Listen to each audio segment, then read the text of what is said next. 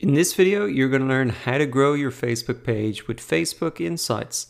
So to access Facebook Insights, you want to click on the Insights tab at the top of your Facebook page once you're logged in. And the first report that you're going to see here is the overview report. And this will give you an overview of some of the key metrics from your Facebook page over the last 7 days by default. Now, if you do want to change the time frame, you can select today, yesterday, the last 7 days, or the last 28 days. And you can see then all of those metrics really on the last 28-day basis. If you want to go beyond 28 days, you also have the option there to export the data. And you can export up to 180 days at a time. So you can select maybe this quarter or this month, set the dates, and then export the data if you do want to get that longer term view. Now, while this overview report is great to get a snapshot of your performance of your Facebook page, to get the insights for how to grow, we really want to come into the individual reports in the sidebar here. So let's come into some of these individual reports to see how we can grow our Facebook page. Well, first thing we want to know is, okay, how is our growth rate and how are we doing? Here we can see a graph up at the top in terms of our page followers up and down over the last, we can change this to month or quarter or week. And one thing to note here is, or one thing you might be wondering is, what's the difference between followers and likes, and why is there two different charts for this? Well, this is a little bit confusing when you see it for the first time.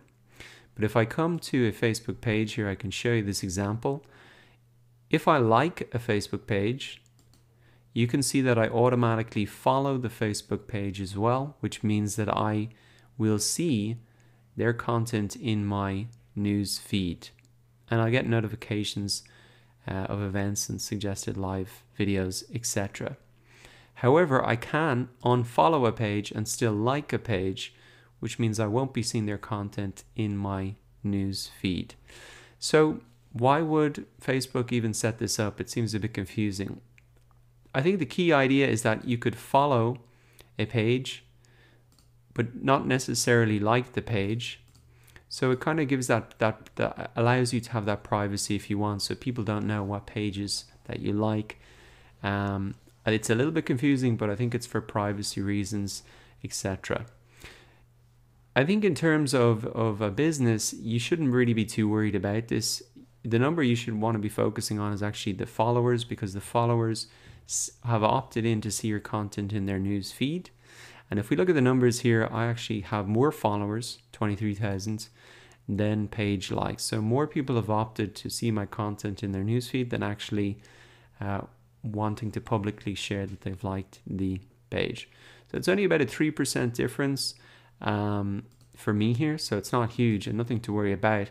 But it is a little bit confusing when you see it for the first time, and that's why I just wanted to explain it to you. Bottom line, focus on the followers and really just worry about that. Now, in the followers report here, you can see net followers, because you probably will have some unfollows, and they are shown these red graphs here. So I can see sometimes about 3-5 unfollows per day. And if we actually look at this benchmarking tool here, I can see that on average per day, getting about 3 unfollows, and that's the same as the last period. If we look at organic followers, this period I'm getting about 51 a day, last period about 79, so a little bit down. Paid followers, none, because I haven't done promotions in the last couple of periods. And then net followers in general, we can see 47 per day, and then 75 per day in the last period. So last period was definitely a bigger one for me. I was putting out more content, and that's why I was getting better results there. So that's a handy little tool just to check how you're doing compared to the last period. Now down here we have where your page follows happened, and you can see really on the page it's going to be the vast majority of them here, or you may be seeing the option of it hasn't been categorized, they're not sure where that's coming from. So this report can sometimes be helpful, but not always so helpful. Okay, now moving on down to the reach report.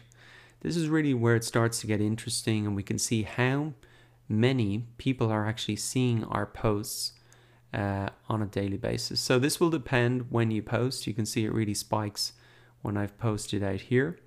And then the days I don't post, obviously there's not a lot of people going to see my content. So that's why it's important to regularly put out content if you want to get people to see your posts. Now coming down, we can see reactions, comments, shares, and once again we can see those average on a daily basis, and they'll probably pretty closely coincide with the posts up there.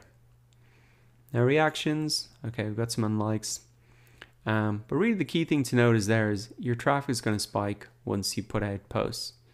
Now let's come down to the actual actions on page. Now this is pretty interesting because actions on page are going to be when people click on this button here, or say if you've got a phone number as a local business that they click through there, or even click through to your website link. So you can see website clicks, phone number clicks, action button clicks, get directions clicks. These are the total actions on page, and it'll depend on your type of business what you really want. So I can see who clicked the action button, which is the key thing that I want them to do on my page. And obviously there's no directions because it's an online business, no phone numbers. So it is good to come in here and see how effective that button underneath your cover image is and how many people are actually clicking on it. And you'll see that in the actions on page report. Coming down to the posts report, this is probably one of the most interesting places to spend a bit of time. And a key thing to look at is when are your fans online? And you can see here that in this graph, there's definitely a peak on Friday. Thursday, Friday, biggest days. Sunday, Monday, Tuesday, less so. And although it is pretty consistent, at about 4 o'clock on Thursdays and Fridays would be a very good time for me to maybe start a competition or something like that when the maximum amount of people is. And then for the other days of the week, really around 4 o'clock is when most of my audience are online. So that's really a good indicator of when I should be setting my posting schedule.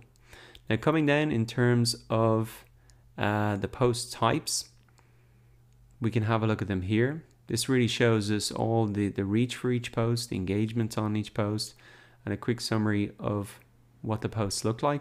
So even scanning down here, I can see that if I click into this, that could I create more posts like this that got a larger reach and engagement. And so what you should really be doing is having a look at these posts that had a much bigger than normal reach and engagement. So I can see the reach, the bigger the graph is, the bar here is, and bigger here. You really want to be making more posts like this. So here I actually shared a resource, a list of FAQs that was helpful to people.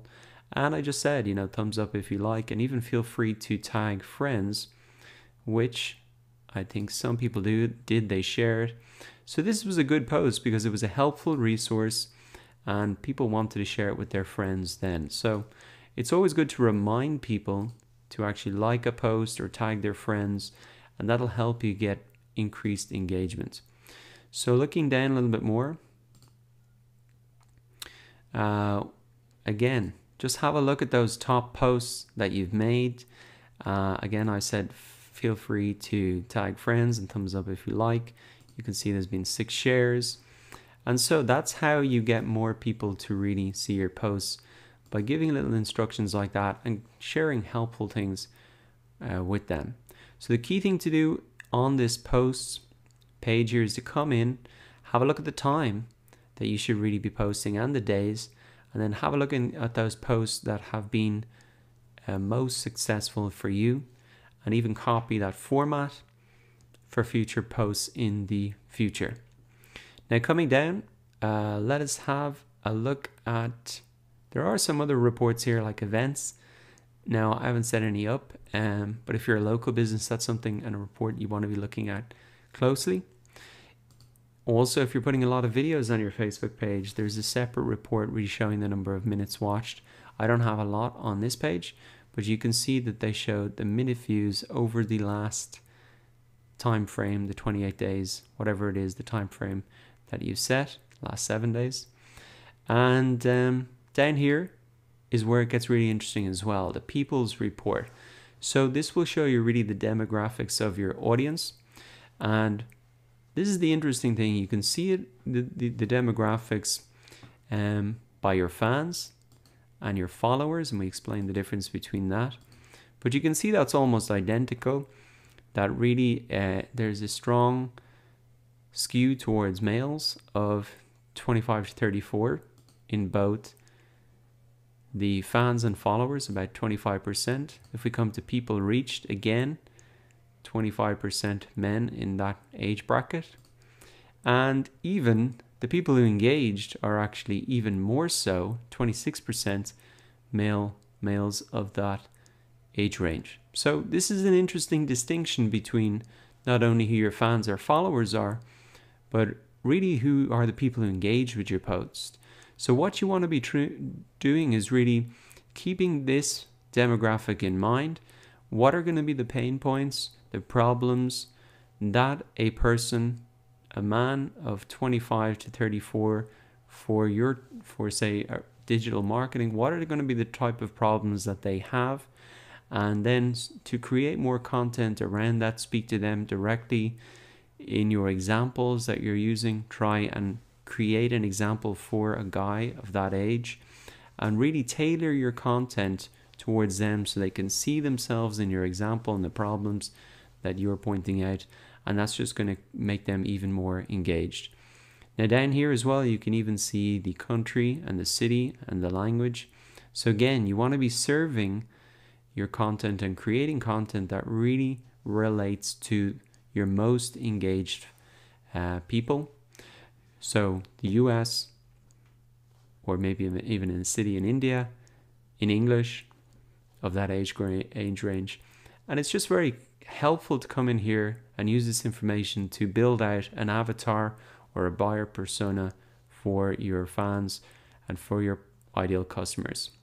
So the People's Report, extremely helpful. Definitely come in here and check that out. Now below that we have messages. If you've enabled messages on your Facebook page, you're going to see the total conversations here. I've disabled them. And again, if you set up like a Facebook store, you're going to see the number of orders here as well. But the key reports I think everybody's going to want to look at is especially the people report, so you can understand the demographics of your most engaged people, your post types, so you can really understand when your fans are online, the days of the week to post, and the type of content to post. And also then just keep in mind, how you're doing in terms of your followers, because the more followers you have, the more people are going to see your content, which means you're going to be increasing and reaching more people on Facebook and making them aware of your business and getting them to come back to your website. So come into your Facebook Insights now that you know how to analyze these reports and get some insights out of them, and check out these reports for yourself.